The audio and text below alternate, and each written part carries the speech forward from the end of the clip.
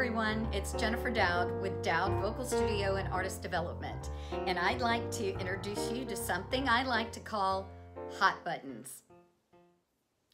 Now, a hot button to me is something that, as a spectator, is pulling me away from the meaning of the music or pulling me out of being fully engaged with the character in that particular performance, or pulling me away from the story. And there are three that I want to cover with you today, although there can be more. So in discussing these, we're going to start with my number 3, and we'll work up to the one that I find that is most prevalent, particularly with young artists. So let's start with number 3. So number 3 on my list is using the same gesture over and over again. And hopefully you're starting out the way that everyone recommends that you work with lyrics. And that is to put them all in one paragraph and to work them as a monologue. If you're doing that, then hopefully you're discovering different ways to approach the lyrics and to perform the lyrics in your song, but particularly finding different ways to approach the repeated material that is within those lyrics so that you can discover different ways or more emphatic ways to approach those repeated passages. The only caveat I would say to using a gesture over and over again is maybe perhaps in a comedic song where that is part of the butt of the joke. And I would even seek to maybe vary that at the very, very end, because we're all expecting you to do it the same way every time, and that might be even raising the bar on what is already funny when you twist us up a little bit on the end. So, number 3, don't reuse the same gesture. So, number 2 on my list deals with diphthongs. Now, there are diphthongs and triphthongs, and we approach them the same way. A diphthong is a vowel pair that supposedly work as a unit. Now, I do not believe they work as a unit, because you can definitely feel when you say or sing a word like day, the difference between one vowel and the next. Certainly when you sing a sustained pitch, the goal is to sustain the first of those vowel pairs and almost treat the second of the vowel pair as a consonant. Now, we know in singing that vowels make the music and consonants make the words. And when we are singing a sustained word, we should be looking to keep that vocal channel relatively the same shape throughout the sustaining of the word or the pitch. Quite frequently, you'll see my rule number 2 here broken quite often by singers, very famous singers, very capable singers who are in their senior years. Now, why is this?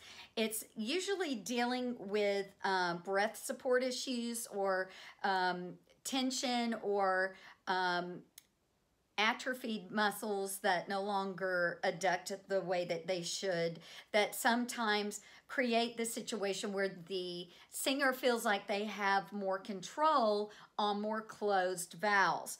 So when you have a word like day and you get to the end, a, we want to sustain that first vowel sound and put the E part of that vowel pair on the cutoff, day, and end it.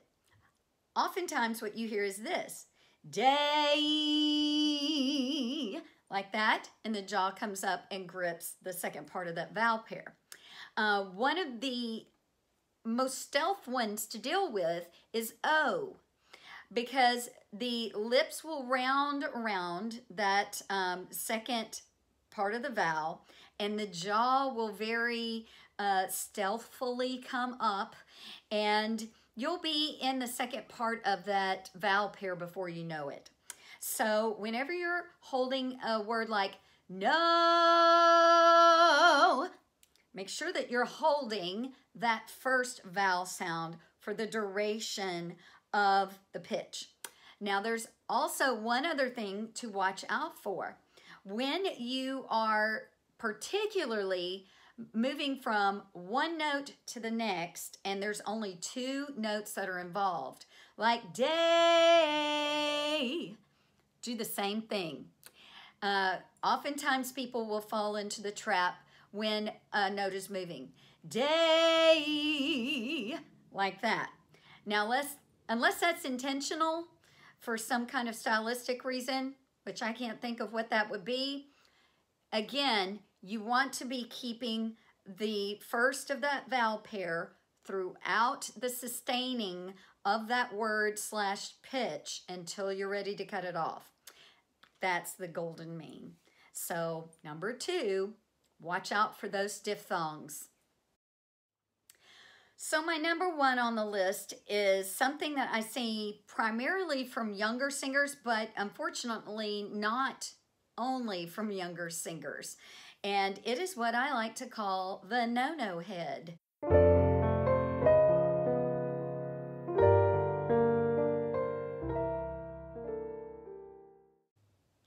So what is the no-no head? It is when someone, and this kind of harkens back to number 3, the one that we started with, doing the same gestures over and over again. And when you do a gesture over and over again, particularly without your awareness, we generally call that a mannerism or a master gesture.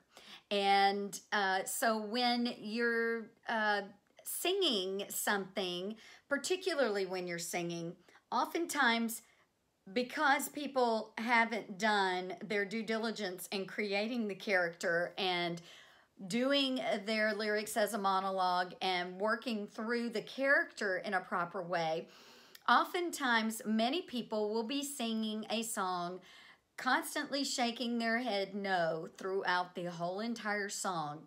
Not where they're just saying something negative, but when they're saying something that's affirmative.